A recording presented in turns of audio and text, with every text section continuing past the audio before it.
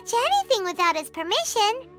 Paimon knocks stuff over all the time flying around the Traveler, but he's never said anything. Everyone has their clumsy moments. No, you've got the wrong idea about Master. Sure, he may seem a bit harsh at first, but with some time, you'll see that he's actually very kind-hearted.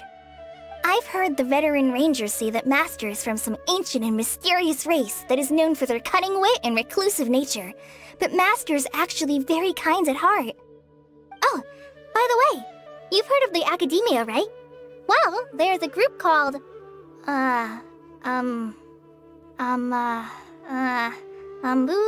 something? Well, anyway, because Master does a lot of research on plants, sages from the Academia have written him many times, inviting him to take up an official position there. But Master declines their offers every time, saying, Sumeru City is too noisy. It'd be bad for my ears.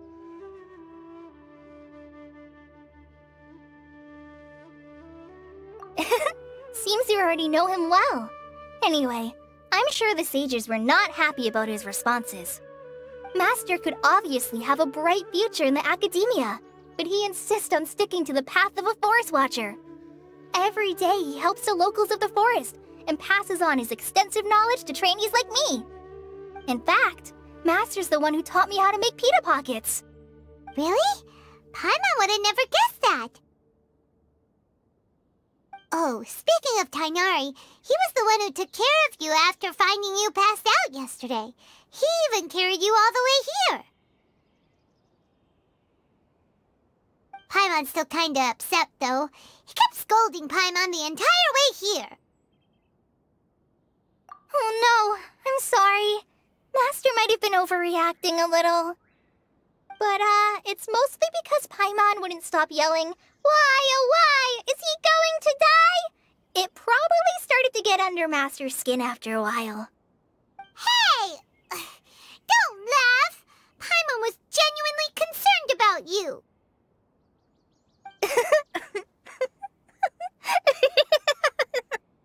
Hey! Now even Collei's starting to laugh. Ugh, that's it! Paimon won't forget this! It's time for some primordial wrath! No! Don't touch me!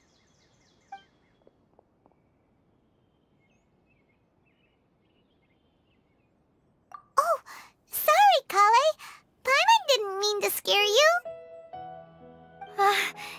No, I just... I didn't mean that. Collei, are you okay? What's the matter? No, I'm fine. I'm sorry. I must have startled you both reacting like that. Oh, well, it's getting late now. Let's hurry back to Gandharvaville. I think Master and the others should be back by now, too.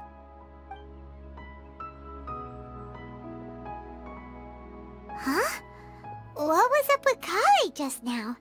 And why is she in such a hurry all of a sudden? Look, she's practically running back. Paimon can't even see her now.